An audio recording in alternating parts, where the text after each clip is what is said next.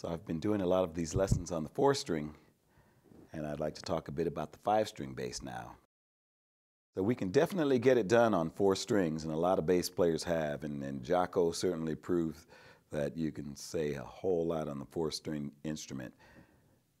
And I would recommend learning on 4 strings and then graduating to 5 strings, because once you pick up this instrument, you'll think, like, I have it tuned to a low B, but after playing the 4 string, I would think I was playing the low E, and then I'd hit a low B, and it takes a bit of getting used to.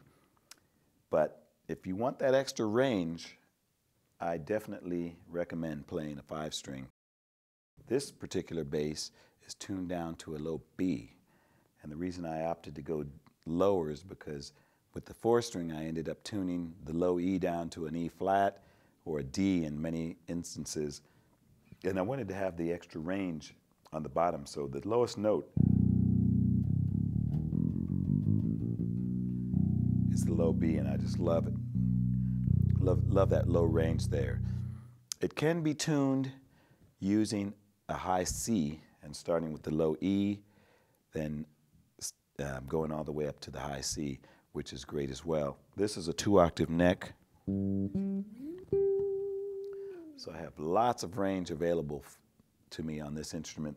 This is actually my signature bass that we developed with Yamaha.